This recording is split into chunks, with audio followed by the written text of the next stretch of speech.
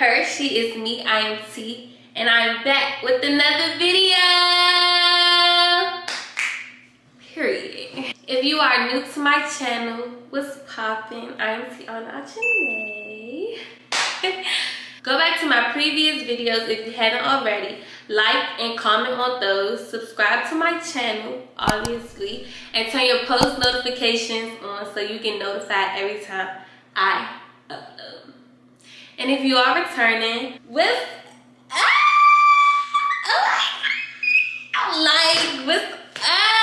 You loyal. And you better be subscribed because I'm not playing and that's just important. But what's up, gang? So guys, this video was requested. I went on my Instagram and asked you guys like what videos y'all would like to see, and it was requested that I talk about cheer. Like a lot of people want me to talk about cheer, so this video is going to be dedicated to cheer and my transition from being a rookie to a captain. If you guys don't know, I was selected to be one of 4 of the captains for our Morgan State cheer team for the 2021 season. And I'm super excited and I can't wait to go over some things with y'all and how I feel about it, what my goals are and stuff like that. So I hope you guys enjoy and let's get into the video. Alright, so I'm gonna start with, sorry, I'm sitting very comfortable right now behind the scenes. I'm really cold, but so I've been cheering since I was 6, I guess. I've cheered Boys and Girls Club, I've cheered All-Star, I've cheered high school, and now I'm cheering collegiate. So I've cheered all levels of cheer possible. So for Boys and Girls Club, I've actually cheered for, who did I cheer for? I cheered for Forestville, and I cheered for Camp Springs, which are both PG teams or whatever. For high school, I've cheered for McKinley Technology High School, which is a DC high school. For All-Star, I cheered for Capital All-Stars, which later turned into CA Stars, which was located in Upper Marlboro, Maryland. And for collegiate, I cheered for Morgan. So I'm going to be telling y'all about different things like my tryout experience, my thoughts on being captain, that I think I was going to be captain, how I feel about being captain, like how it's changed from being just a rookie on the team and now 2 years later, well 3 years later, I'm held to a higher standard and my team is now looking at me to lead them to a successful season. Alright, so my tryout experience. So my freshman year, I'm gonna tell y'all what I remember. So, coronavirus. So, I'm in this line and in my head, I'm just nervous. Like, I'm like, oh my God, these girls, they look like they really good. Like, I don't know how this is about to go. I'm nervous. And then you have the vets, I guess mingling with each other, like already comfortable. They already know it's tea about the team. But me, I'm sitting in line like,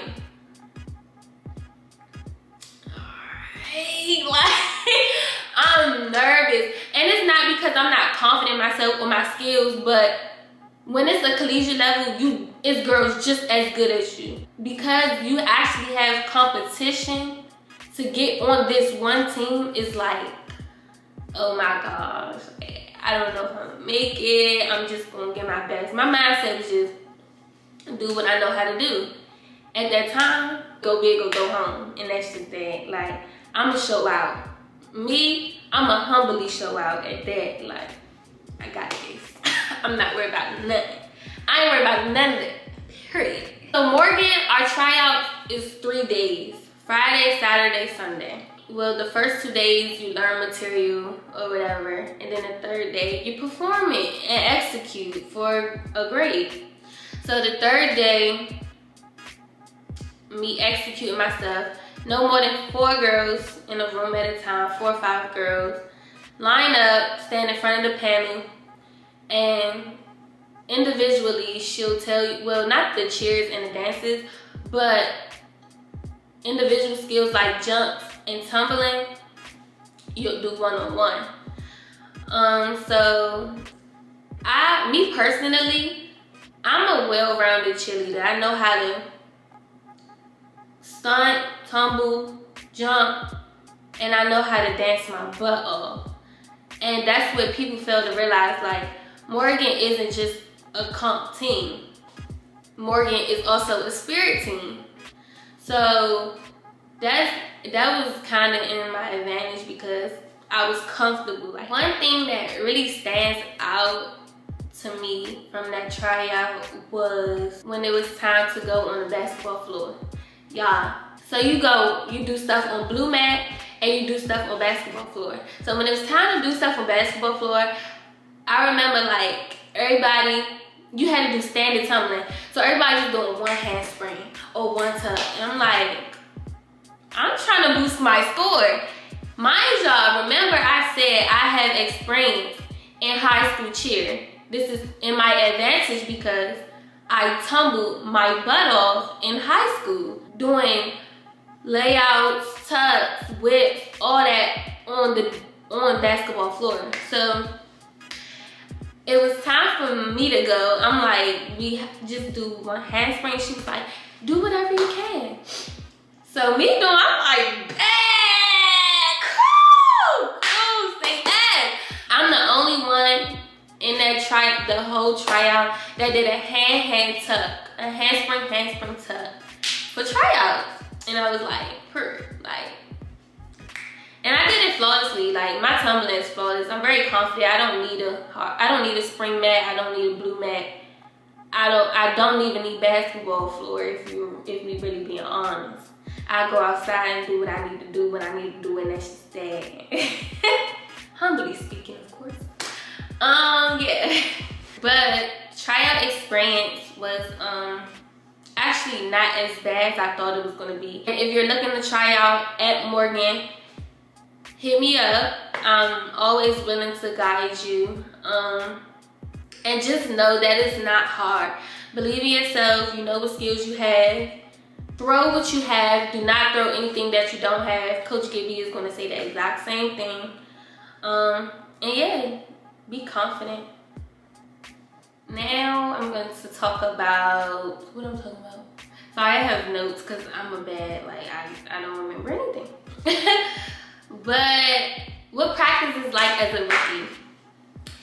So every year, coach is going to tell you, block off 3 p.m. to 5 p.m. for practices. We practice every day from 3 to 5.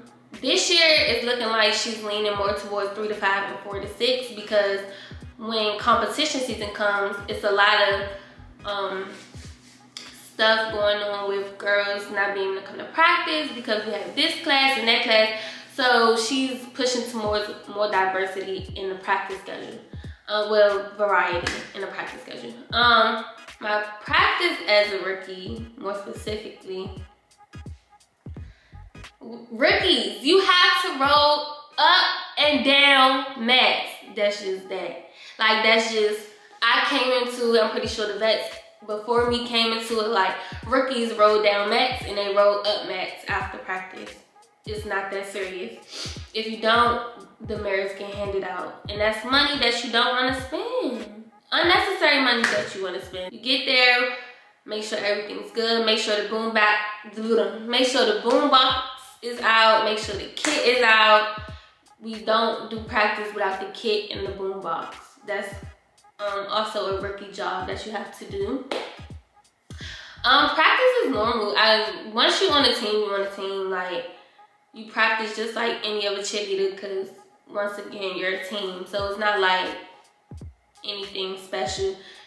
The piece of advice I would give you is don't be in the bag. Like, Nobody knows it. You're not the only person who don't know the material. Get in the front, ask for help, because how are we gonna help you or know that you need help if you do not speak up? Exactly. Okay, on to the more captain-based topic. So, did I want to be captain? I'm not gonna say no, and I'm not gonna say yes. I'm more of the type of the person, I know how to lead. I lead when I need to lead, but I'm also a part of the team, so I know when to fall back and take authority from somebody else. So if I was put in a position to be captain, I'm all for it. And if not, I'm still fine, because I love being a part of my team. Also, my coach has also had talked with me because she felt like I didn't speak up enough or I didn't lead enough, and I'm just like, I don't know how, like, I know how to lead, but I have leadership. I don't step on people's toes. If I have leadership in place, I'm going to look to my leadership. I'm not stepping on nobody's toes. I'm not, because that's their job. I don't want anybody to feel like I'm trying to take their place or she doing too much or this. Because in Khadijah's chair, you messing with grown ladies that have mouths and opinions. And I didn't have time for that. I like to stay in my lane and just do what I love to do. And that's 8 counts, dances, cheer. I want to cheer. That's it. I don't have time for that. Okay. So how did I find out I was captain? A few weeks after tryouts, we're still waiting and anticipating who made the team, who didn't make the team. And I'm like, okay. At this point, I'm like, all right, so who's the captain? A couple days go by from when she announced who's on the team, and she sends out an email. This email we get every year. We expect it to come every year, and it just tells you, it's a long email about expectations, what to do and what not to do, what to eat, what not to look like as a Morgan cheerleader, like if you too big or if you too skint, like this email contains a lot. So I'm reading, and then at the end of the email, it's like, blah, blah, blah, blah, blah. Your captains for this year is this and this. Your co-captains for this year is this and this. And I'm like, stop playing! She played too much! I feel like, y'all, I'm gonna put a picture in here somewhere. I don't know if it's gonna be right here, right here. But y'all, I'm gonna put a picture of the email, what the email said. When I read the email, I was like, stop playing. I screenshot it, I sent it to my mama. I was like, Mama, look! Shout out to my mama. My mom, she's been with me through this experience from freshman year. Like, she supported me. She's been more excited than me at times about being a cheer mom for Morgan. But yes, like, when I found out, when I seen my name on an email, I was super excited. I told my mom first, then I told my friend. I was like, y'all, read the email. Read the email. And they were excited for me because that's what they wanted, because they feel like I'm a good leader. Like, my intentions are pure, and that's like, I should be in this position. So when I saw my name, I was just ready to start, because I know that from this day on, I'm not a regular cheerleader anymore. I'm not just a teammate anymore. I'm somebody that these other 20-something girls are going to look for me for guidance. So now that I'm in this position, we know that there's work to be done. I don't really take my position lightly, because at the end of the day, I have a team on my back. And our goal is to win. I think my goal for my team is to first let them, make sure they understand that I'm here for you on and off the mat. It's not just about cheer. Life is more than just cheer. If you need me, I'm here for you mentally. I'm here for you emotionally. You can always call me. I'm going to pick up the phone. Like, also, I think that it's important to make sure my girls know that your opinion matters. I can't just continue to, well, us as captains can't continue to enforce and make all girls feel like their opinion doesn't matter. If they feel like their opinion doesn't matter or their suggestions aren't being put into consideration, then they'll start to mind wander, or they won't be as focused or won't be as dedicated to the team as we need them to be. So to get the best results, I feel like it's very important to let the girls know, like, hey, what do you expect from us as captains? Or what do you expect from the team? Or what do you want to see different in the team? Or what do you want to do this season? Or what material do you want to do? If you have ideas, come to me. Like, I just want them to know that they still matter. Their voice still matters, because it does. Without them, it's not no us.